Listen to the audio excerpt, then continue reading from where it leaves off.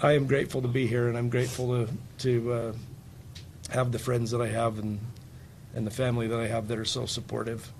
The driver came and saw me here at the hospital. Once again, she came up while I was laying on the road and was kind of in hysterics and was very apologetic. And she's not to be vilified. She did make a mistake, and I think she's learned from it. And very grateful that she came with some of her passengers to come and see me, brought me some flowers, and she made a mistake. I hold no ill will towards her. And if anybody should be upset, it should be me or my family, but we're not. When I watched the video, I had no idea that it was that hard and that, yeah, I flew.